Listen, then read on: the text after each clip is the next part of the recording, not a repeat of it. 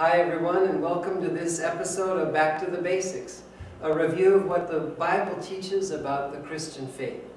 If you need to download an outline of this presentation, please do so from our website at Faith Community Lutheran Church in Las Vegas. This episode of Back to the Basics is about the Holy Spirit.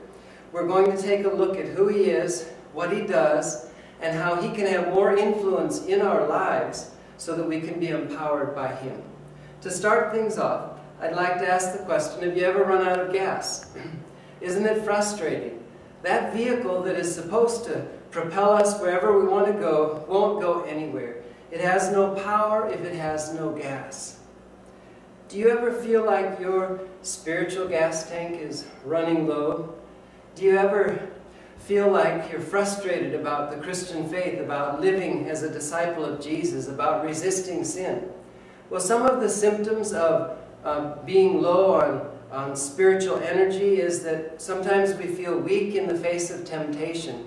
We tend to commit the same sin over and over again. Or maybe a lack of thankfulness for our salvation. There isn't much energy in our desire to worship the Lord and to live for His glory. Another symptom of an empty spiritual tank is when instead of overcoming life's challenges, we tend to feel overwhelmed by them and alone, as if God had abandoned us. So these are some of the symptoms of what it's like to be running on low spiritually. And the reason this often happens is when we try to be rowboat disciples. A rowboat disciple thinks that he or she has to follow Jesus on the basis of our own effort, our own energy, our own strength. We're out there, we're trying to follow Jesus, we're trying to resist sin, we're doing the best we can, but we're tired, we're frustrated, we're out of energy. But that's not how Jesus planned for us to follow Him. He planned for us to follow Him as sailboat disciples. In a sailboat, the sailor doesn't do any of the work, the wind does it. And as a follower of Jesus, we also are not the ones who do the work. It's the Holy Spirit living in us, guiding us, and empowering us. And so, in this episode, what we want to see is that Jesus planned to help us have our spiritual gas tanks full. And full of what? Of whom? Of the Holy Spirit.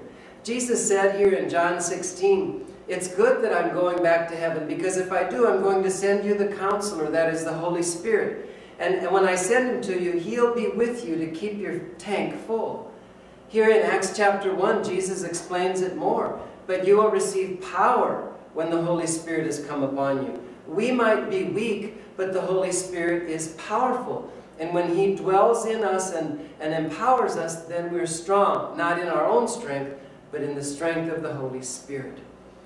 St. Paul loved to talk about the role of the Holy Spirit in our lives. He says, did you forget that God's Spirit lives in you? And he also said that we should be guided by the Holy Spirit. And in Romans, he says we should be led by the Holy Spirit. And in Ephesians, he said, don't be full of wine, but rather be full of the Holy Spirit. That is, be filled with and controlled by the Holy Spirit. So this is what we want to have happen in all of our lives. We want to be empowered by the Holy Spirit, filled with the Holy Spirit, led, guided by the Holy Spirit. So how can we help that grow in our lives?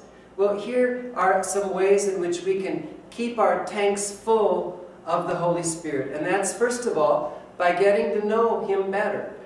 I think that of the three persons of the Holy Trinity, Father, Son, and the Holy Spirit, often the one that Christians know least about is the Holy Spirit. Well, let's take a few moments and let's get to know Him better so that we can be controlled and guided by Him. First of all, the Holy Spirit is, according to the Bible, the third person of the Holy Trinity.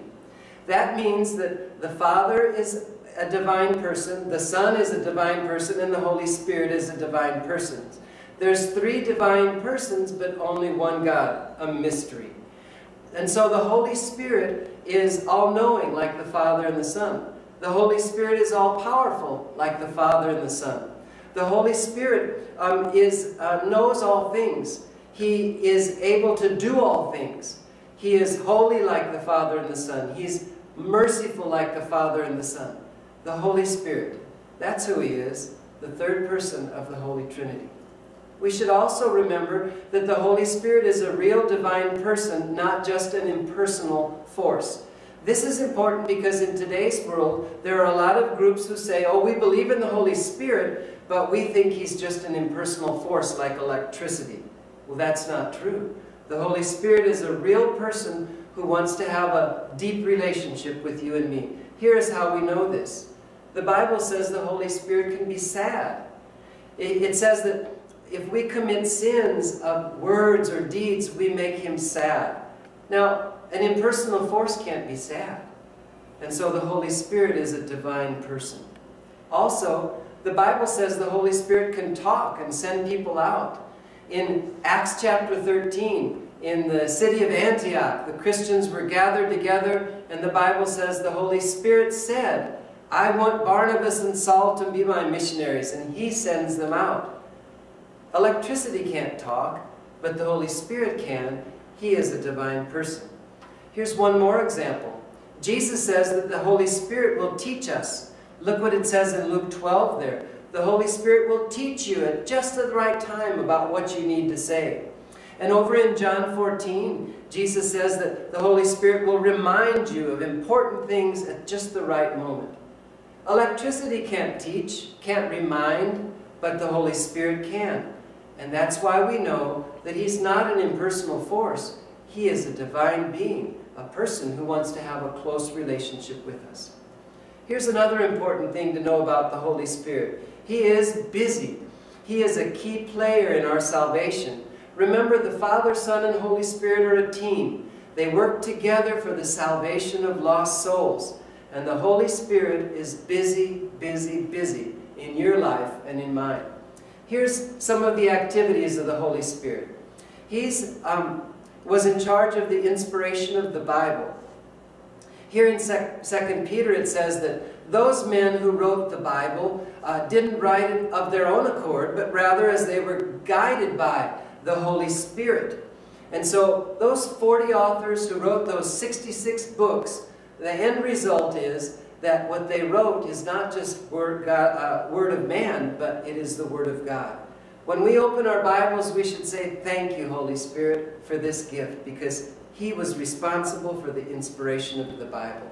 Here's another way in which the Holy Spirit is active. He was responsible for the conception of Jesus in the Virgin Mary. Mary had a good question. How can I get pregnant if I'm not living with a man? The angel said, don't worry about it, Mary. The Holy Spirit is going to do a miracle in you. You will become pregnant with the Son of God, the Savior of the world. You see, the Holy Spirit is all about Jesus. He wants Jesus to be glorified, to be believed in, to be lifted up, to be preached. And so here we see that the Holy Spirit was responsible for the key player in the conception of Jesus in the Virgin Mary. Here's another thing. The Bible says that the Holy Spirit is responsible for the conversion of the unbeliever. According to the Bible, unbelievers can't in and of their own come to faith in Jesus. They need help. Who is that help? The Bible says no one can say that Jesus is Lord except by the Holy Spirit. So if we believe in Jesus, we should be saying, thank you, Holy Spirit, because you brought me to faith in my Savior. One more thing. The Holy Spirit is a key player also in the formation of the believer. You've heard about the fruits of the Spirit: love, joy, peace, patience, kindness, goodness, faithfulness, gentleness, and self-control. As we see these characteristics flourishing in us, we should say, thank you, Holy Spirit, because I know this is your work in me. He also gives believers gifts that we can use in service in Jesus' kingdom. Gifts of leading, helping, teaching, evangelizing, encouraging, praying, showing mercy. These and many other gifts are given by the Spirit to believers so that we can use these gifts to serve our loving God in the kingdom of God. So the Holy Spirit not only helps people come to faith, and once we believe, he helps us grow in that faith and be used by God for his glory. What a busy, busy person the Holy Spirit. He's a key player in our salvation. here's another way to keep our tanks full of the Holy Spirit, and that is by using the means that God has provided to help us be empowered by the Holy Spirit. Here's 3 ideas. One is being in the Word, Bible study. That's where the Holy Spirit grabs a hold of us, gives us knowledge and wisdom. Another one is participating in the Lord's Supper. As we receive the body and blood and we're renewed by Jesus' forgiveness, the Holy Spirit uses that to empower us to live lives